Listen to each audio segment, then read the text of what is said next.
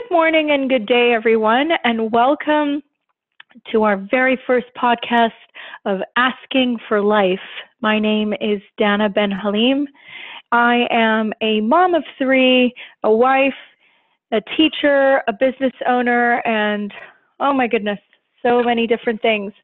But aren't we all? And I'm very excited today to introduce you to my teacher and my friend, King Gabriel, who I embarked on an adventure with about a couple of years now ago.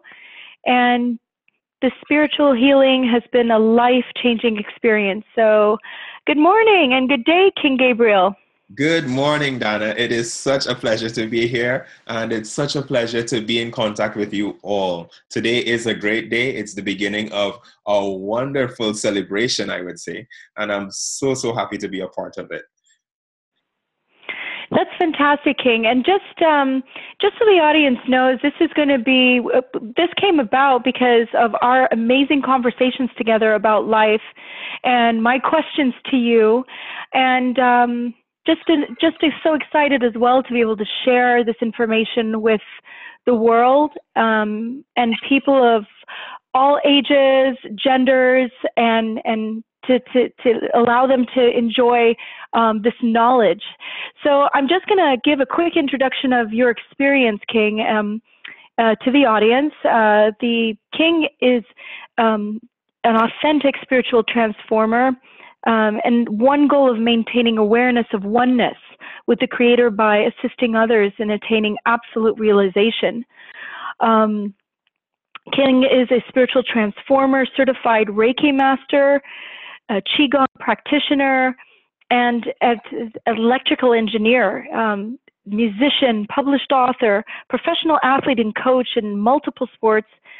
And he has lived with a memory of his unity with the Creator. I've also read King's incredible book, God as Me, and he's also created and utilized and shared many amazing tools and practices that have shifted the minds of his communities in ways that are easily applicable and very understandable. And I think, King, this is a great way to start off because this really resonates with me. Mm-hmm. The way when our conversations, I really just understand the way you speak, and I feel your authenticity just really comes through. So I'm so grateful to be able to do this today. We're starting with a really great topic as well, and I think it's gonna really hit home with a lot of people. We're starting with like the present and the past and the future. So I'm really excited to talk about this, King. Oh, I'm so excited also, Dana. It's such a pleasure to be here with you. And I just wanted to say that I'm really grateful to you in particular, because you've been a very open and receptive person. Your mind is amazing. And you translate things that are complex terms into such simple terms for everybody to understand. And so I just wanted to notice you for that, or to recognize you for that, because you're an awesome being, and it's great to be on this program with you right now, us working together doing this. Thank you so much. Yeah, this is fantastic, and I'm glad that you touched upon that, King, because before we get started with your coaching and your conversation, I've talked to a few friends, and it's so hard sometimes to get to really take in perspectives of different human beings. Sometimes we're really set in our ways, and it's hard for us to be open. So I kind of tell my friends when we have conversations, or even in my coaching when I was doing with business, is I start off by saying, you need to put your thoughts on pause, so you can just kind of really be open to the conversation that's about to unfold. Lovely. How would you say, what is a mindset before we get started on what kind of a mindset, somebody could consider to be open to, different ideas and views of life? I love that. Now, open-mindedness itself is one of the key concepts, I would say, to being able to learn really, and to learn truly, right? The closed mind usually would shut things out, not ask questions, just they think that everything is this way, it is. And yes, things are, but there's also room for growth, or else there would not be change at all, and there is change. So the closed mind is a mind that won't learn. The mind that is completely skeptical, however, will also not learn. That would be more of a closed mind as well. So we want to get into that space of open-mindedness where, yes, we're questioning, like, because we want our experience to validate things for us. We don't want people to validate things for us. We want our experience to validate things for us. So we stay in a questioning state, yes, but not so stern that we're totally blocking any new information out. Right? The last thing the ego ever wants is change, right? Because it identifies change as something that would corrupt itself or make it have to disappear. And we need to be able to change in order to learn. We actually learn through experience. And so it's important that we are open to change, open to new information, just open-minded. Questioning, but open-minded. Yeah. Absolutely. Okay, I love that. So I'm really, I'm kind of bringing forward to the audience that, you know, to consider before we get started in every session that we do, to have that beautiful open mind and to just carry it, you know, through the conversation and see what experience arises as these topics unfold. So that's really cool. And so we're going to go ahead and get started. Having said that, King, with this topic that you and I actually, you know, again, had a conversation about. Yeah. And it's about, you know, what's happening in the present moment. And I'm a mom of 3, and I really had a great conversation with my 13-year-old daughter about this. Mm-hmm. She's really hard on herself and feeling, so, especially with like certain subjects in school, that she can't do it. Yeah. And I learned this from you that, you know, whatever is happening right at this moment, because you've taught me that there's no such thing as the present moment. Like, we can't hold the present at all. Like right now, it's like, oh, it's gone again. Yeah. you can't grasp it, right? Yeah. But if you really think about everything in this moment is happening as a result of the past. Right? Yeah. And she said, yeah, that's true. And I said, like, you know, we've recently moved countries, you know, and the reason we've moved is because, you know, my husband and I had a conversation in the past, and it's completely happening right now. Mm-hmm. So, but she had a question for me, and I think it's a great question, is, okay, so if things happen as a result of the past, how much time is there? Like, what's the grace period? You know, like, why do some things happen instantaneously while other things take forever? And it's like, well, okay. And sometimes they even unfold at a time where you don't even want it anymore, right? So why is that? That is a wonderful question. And in order to understand it, we actually have to come up out of the idea of time for a bit, which is really strange because we're dealing with time, past, present, future, but we need to come out of time to understand it, which is funny. But in reality, there's only eternity. And I'm using a word here that's sort of spiritual. But when I say eternity, we see a timeline as past, present, future. And we decide that our past is what conditions us. And in that conditioning, that then brings our future into what it will be, because the way that we react to life or the way that we act in life then brings about the future. What I'm saying, though, is that if we view it from the standpoint of a continuous stream, eternity, outside of time, what happens then is that by acquiring a specific state within ourselves, and when I say a state, what I mean is everything is us. So if we are in a specific state, our experience will have to match that state. Therefore, whatever brings us to that state provides the condition for us to experience that state. So what we call our past is really just a form of conditioning our minds to acquire a specific state. And in acquiring that state, we have that specific experience.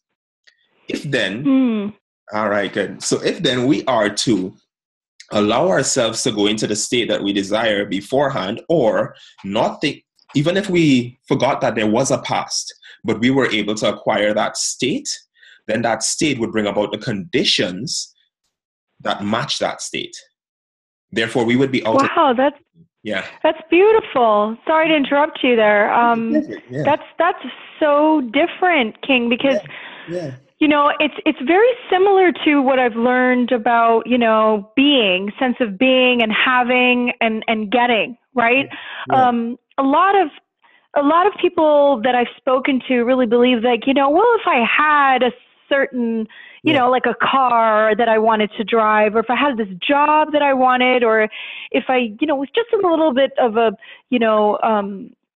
better income financially level, Yeah. then I would be at a better state. But what you're saying is that we actually need to live the state Yes. in every aspect, like believe it, feel it, and then the experiences will just instantaneously just happen. Maybe Yes. not instantly, but they'll just happen. They will happen, yes. And I love that you brought this back up this is brilliant. What you just said was, why is it that some things happen quicker than others? You asked that Mm-hmm. question in there, right? And I heard that in your question as well. I want to get to that right now as well. The only thing that makes the time seem different to us is our ability to fully get into that state. If we're really lost in that state, like we are all up in it, we're feeling it, where everything around us is telling us that that's happening, then it is in that moment. But if we're doubtful and we're having questions about it and we're wondering, well, how we're going to get this done and how we're going to get that done, then we put that state a little further from ourselves. So then we experience time because we create a distance in our mind from the state. Yeah. Right. And I'll tell you, King, I believe, my daughter at that moment, her state was fear, and I could sense it because, we're energy, aren't we? We can feel each other, and especially those people we're connected to and we love. And so the state that she was really adamant to hold on to was her fear of the subject, and I could see it in her eyes. So what advice would you give, my daughter or if anybody who would be feeling, this sense of fear, low self-esteem, or just, confusion? What is the best method we can come out of that state, we could use to come out of that state? Okay, well, I love this. I have a little acronym like many other people do for FAIR, and my acronym for it is Focusing Energy on Alternate Realities. Now, what I mean by that is fear itself channels our energy in a different direction than we actually would want it to go to. That's what fear really does.